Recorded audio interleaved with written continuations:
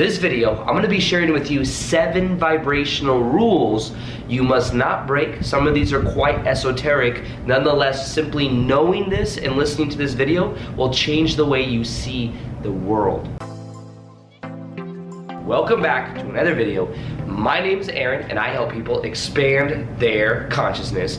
Now in this video, I'm going to be sharing with you 7 of the vibrational rules, many of which are very esoteric. They came from a book that was written in the early 1900s that was way ahead of its time. And it has to do with understanding how everything is vibration, plus how our thoughts, even though we don't physically see all of our thoughts until we create them into something or materialize them, that those are actually things. So we may go out into the world and there are thought forms that are emanating out of people. That's why people have an auric field. There are thought, in a way, bubbles that are within our energetic fields, and when we go out into the world, we are bumping into these thought forms. And if we resonate with some of them, we may find that they have certain influence over us. Well, once you start to know and see how thought and vibration works, you start to see the whole world differently. And these 7 ones I share with you, 1 or 2 I've shared before, but a lot of them are completely new, and I'm excited to share them with you.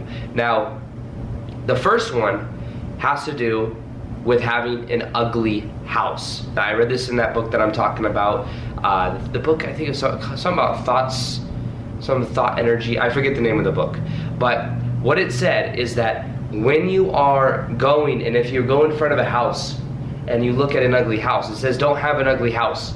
Because if you have an ugly house, when people pass your house, if they look at it, and let's say there's plywood on it, let's say there's different parts of it that are unnecessarily quote-unquote ugly, what happens is as people see that and in a way judge it, they are leaving the thought energy as they walk past it, and that then kind of emanates in front of the house. So in a way, these people are leaving a trail of energy as they see certain things, and then that is something that as you drive into you pull into your driveway, maybe something that then influences you in subconscious ways.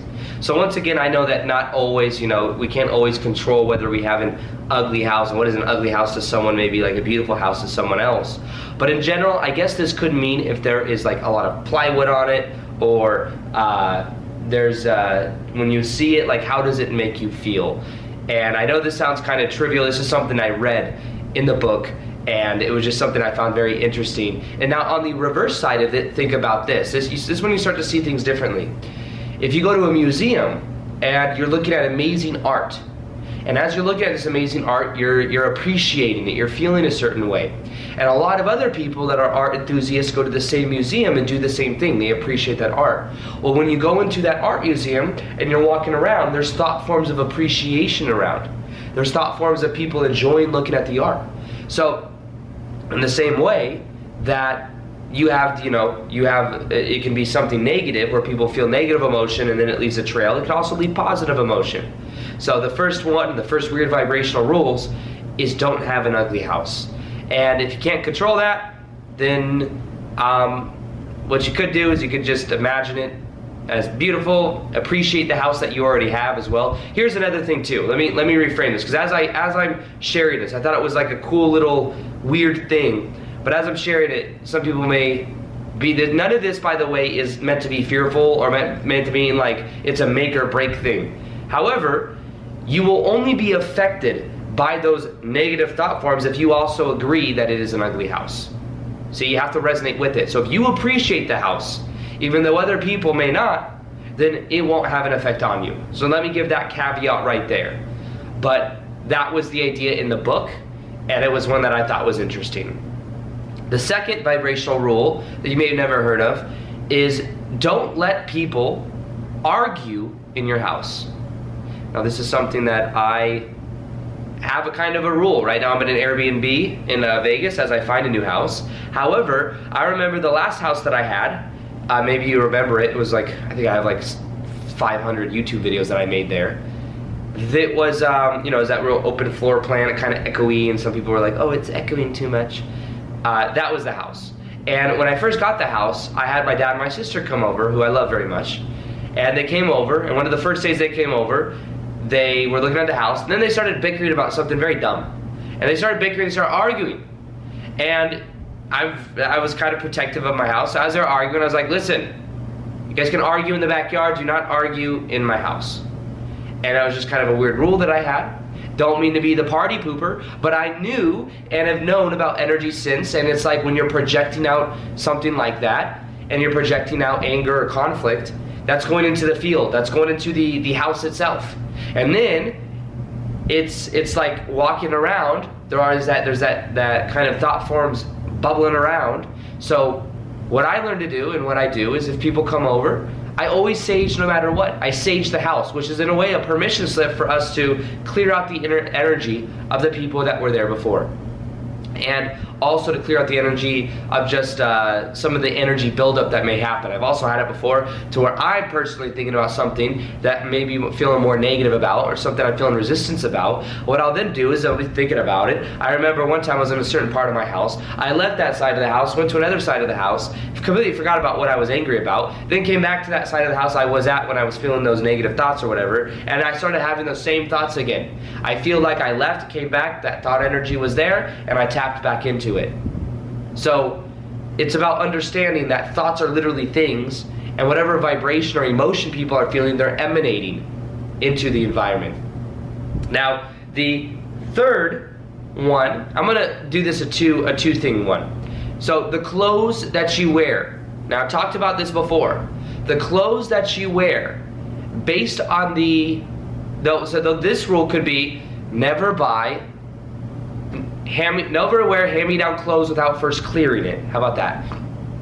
It's like a cool style thing too, to wear it, kind of like go to Buffalo Exchange or something that we have here in Vegas, and people like to buy the hand-me-down clothes. However, never buy hand-me-down clothes without first energetically clearing it. Could be just with your thoughts, imagine purifying the energy, but you don't know who was wearing the clothes before.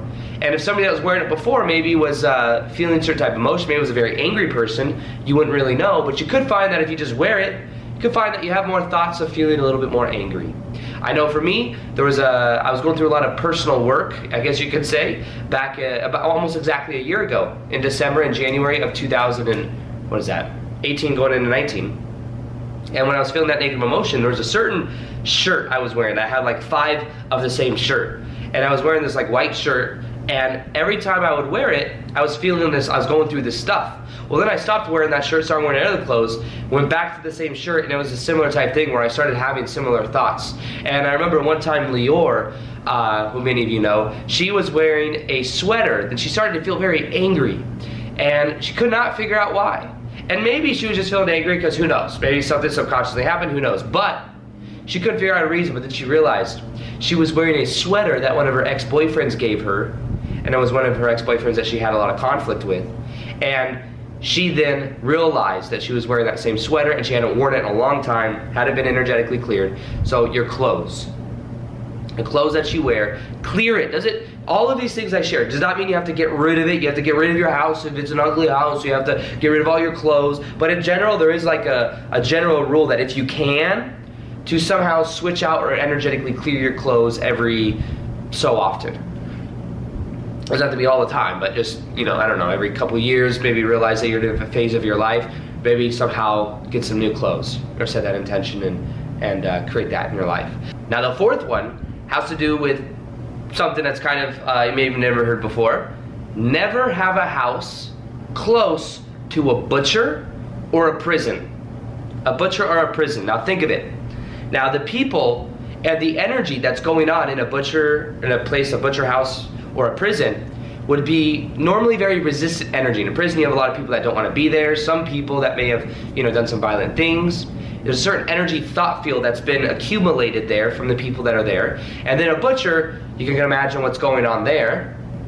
And there's a certain energy that emanates from it. So this is also from that one book I was talking about. And it said never have a house or move close to that of a butcher or a prison. Now, I remember running around in Japan, and there's a huge city in Japan, in Tokyo, and there was this big prison that had like prison guards in the front of it, and it was gated out. But I remember when I would run by it, I remember kind of feeling that energy a little bit. And then eventually I started running down a different route because I was like running every morning. And it kind of made me realize that there is a collective energy field of the places we go. And if your house, you know, once again, these things are detrimental, but maybe put something around your house if you do live close to a prison or a butcher shop, or, you know, think of anywhere you go where there's certain activities going on, think of the vibration of those activities. Maybe even like a judge house or courthouse or something, maybe that wouldn't be the most wise to live next to. Remember, these things don't have power over you, but becoming aware of it, if you can kind of in a way bypass it, then maybe it does makes it a little bit easier for you. So having your house close to that of things that are more high vibrational, you know, if you're close to a park, that could be a very good thing. If you're in nature, that could be a very good thing. But in general, never have your house next to a butcher house or butcher shop, butcher shop, or that of a prison. Now, the fifth one has to do with understanding the 5 people you're around the most. General vibrational rule. Now, it's not so much that these 5 people you're around the most. It's not so much that it's just that your thoughts are going to link up with them. It's not so much has to do with that, even though it is. Like, that's very true. The people you're around the most, you tend to become. But it's not just the thoughts or the actions that, you know, if you want to, you know, work out and get in shape and all your 5 friends that you're around the most are telling you, oh, why are you trying to do that? And they're influencing you to not go to the gym. Even more than that, their vibration, which is a combination of how they think, act, and feel, their dominant vibration is influencing you. So be very aware of that. Are they living the way that you like to live? Are they embodying the qualities that you want to also embody? And be aware of that. So the 5 people you're around the most, it's a vibrational rule that you want to know that they are influencing you. So what I would say is get some people in your group that are a little bit ahead of you in a way, and maybe are a little bit more vibrationally how you like to be. If you want to be more compassionate, then have someone as one of your 5 people that's a more compassionate person. If you want to be more grateful, find someone that you know is very grateful. If you want to be good with people, find somebody that's very good with people. This vibration will influence you in very powerful ways. Now, the 6th weird vibrational rule that you must know about has to do with something that's much more esoteric. Now, this is also from that book, but it talks about what are called negative entities. Ooh, scary. And when we hear this right now, it's like, oh, that's pretty esoteric.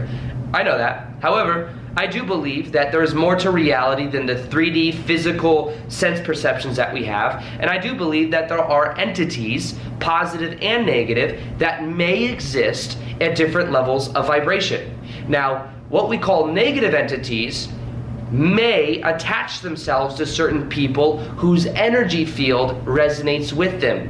So for example, if somebody's feeling angry, frustrated, and mad, there could be certain lower vibrational entities that like to attach themselves to that energy field. So in a way, it's like those attachments come when you're also in a lower vibrational state.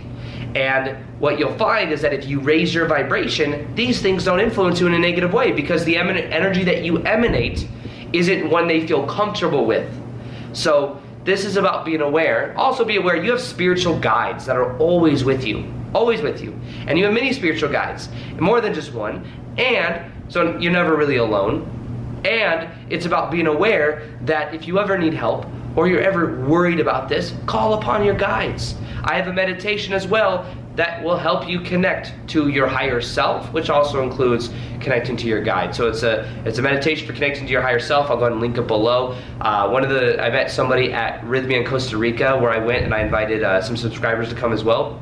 A really cool girl named Nikki. She's like, hey Aaron, I just want you to know that I met my higher self when during your higher self meditation. My higher self's real cool. I was like, dang, that's really cool. So yeah, if you want to experience something similar, listen to this meditation for 21 days, and I think it'll change your life in many ways. And you'll also become more aware of how these energies work. So that's the 6th one, is be aware of your own energy and what kind of things may be attracted to that energy. Raise your own vibration so you don't have to deal with that. Once again, there's no fear here. I'm just explaining that these are things that may or may not be true. Now, the 7th one has to do with crowds of people. The reason when you go into a crowd of people that it feels so chaotic, especially to empathic people, is that when you go into crowds of people, you have many different, let's say there's 100 people. You got 100 people in a crowd that are all thinking of different things. So their thought patterns may be very scattered. or they may just be on very specific things and they're all different. Somebody may be thinking about picking up their kids. Somebody may be thinking about what they want to eat. Somebody may be thinking about what their boss said. Somebody may be thinking about, so you see all these different perspectives. So when you go into that field, you've got all this chaos of so many different thought forms, so many different intentions, so many different energies, and that can bombard your energetic system. So the key is about understanding your own energy and raising your own vibration. Even when you go into crowds, you can set the intention that your energy is grounded within yourself. You can become more present inside of your body, and then these thought forms won't affect you so much. So be aware that when you're in crowds, there may be this scattering of energy that's happening. You could probably feel that if you go into those crowds. Be aware of all these different things of vibration, how they influence you, and set the intention right now that this week you become more aware of how vibration works, and watch how that then begins to change so much in your life because you start to make new decisions with that awareness. So listen to that meditation below. Other than that, hope you enjoyed this video. Peace, much love, and namaste.